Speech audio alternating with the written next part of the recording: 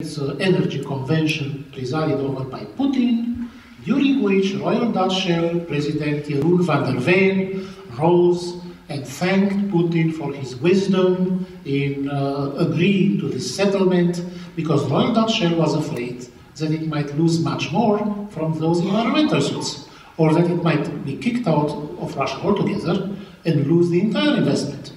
But they got away with losing only $5 billion. And it was not Jeroen van der Veen who lost those $5 billion, it was the shareholders who did. But on behalf, presumably, of the shareholders, he profusely thanked Putin for his wisdom in agreeing to this settlement. And the next case, last fall, BP, which lost its majority stake in the giant gas project at Kovykta in Siberia. But BP got a one-year reprieve. The Russian courts ruled that it lost it, but the Russian government gave it a one-year reprieve. If BP cedes to Rosneft or Gazprom, Russian state companies, some BP assets in the West that would be attractive to the Russian state companies, then BP might be partly forgiven and might be allowed to stay at Kovykta, albeit as a minority shareholder. This too is part of Russia's tactics of acquiring assets, refining assets, processing assets, and distribution assets downstream in the West. So that's the idea of reciprocal access. And the next idea is that of mutual dependency, which is very popular, and you'll hear it a lot in the European Union. We and Russia are mutually dependent on energy, with respect to energy, because just as we depend on Russian energy deliveries, so does Russia depend on the stream of hard currency income from the EU, so this makes for a mutual dependency. And it's even beneficial for the long term. Well, this is false for the following reason. Russia, with its state-controlled energy companies, acts as a single actor in selling its energy. It is a single seller. But as long as the European Union does not have a unified energy policy, the buyers in the West are a multiplicity of buyers, uncoordinated with each other, and frequently in rivalry with each other, frequently in competition with each other, and indeed sometimes among companies in cutthroat competition among each other to demonstrate that they have more proven gas and oil reserves than their rivals. Their share prices at Western stock exchanges depend to a large extent on business in Russia. So you have this multiplicity of Western energy companies interested in making their own deals with the Russian governments in rivalry with many other Western companies. And the Russians are masters at playing these actors against each other. The same is true of Western governments that are promoting the interests of so-called national champions, the dominant energy companies in the respective countries.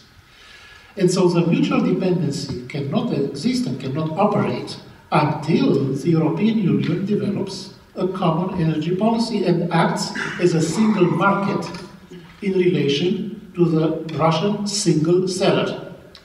But this is not on the cards, it's still a long way from occurring. And before it occurs, we in the West can experience a lot of losses in terms of infrastructure resulting from this asymmetrical situation. So there is no reciprocal access and no mutual dependency.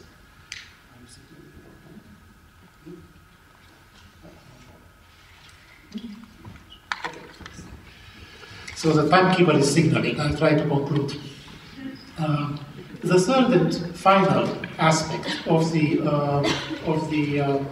mutual incompatibilities that I wanted to address has to do with still existing grey zone, so-called grey zone, between, on the one hand, the large European Union, NATO, and on the other hand, Russia.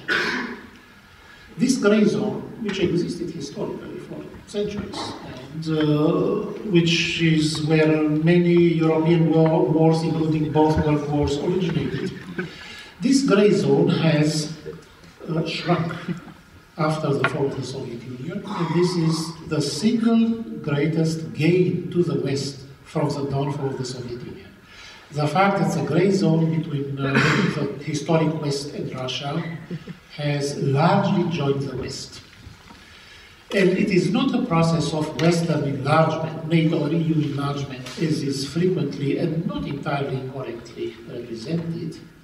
It is a process of nations in this area running to the West to join Western institutions such as NATO and the European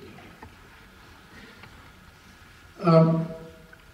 There are two major areas that are still outside of the institutional West, NATO and the EU, and are subject potentially to Russian reconquest.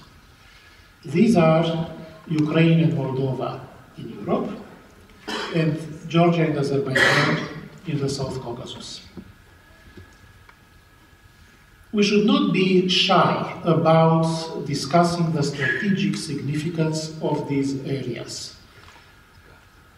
The first used to be known historically as the Ponto-Baltic Isthmus, the narrow part of Europe between the Baltic Sea and the Black Sea, historic battleground, historic terrain of contest between East and West. Ukraine is the major piece in this area, still in dispute, still not yet adjudicated by either Russia or the West. The way Ukraine turns will have a huge impact on the balance of power in Europe. And the other area, the South Caucasus, is a vital two-way corridor for Europe and for NATO. It is an east-west corridor for the transit of Caspian energy to Europe, and the west-east corridor for the projection of NATO and EU influence, operations, and power from core Europe to the greater Middle East and Central Asia and Afghanistan. This is the corridor formed by Georgia and Azerbaijan. NATO and the European Union need to integrate both of these areas, Ukraine and the Georgia-Azerbaijan corridor. And because the timekeeper is signaling, I'll stop here, but we can continue this during the Q&A period. Thank you.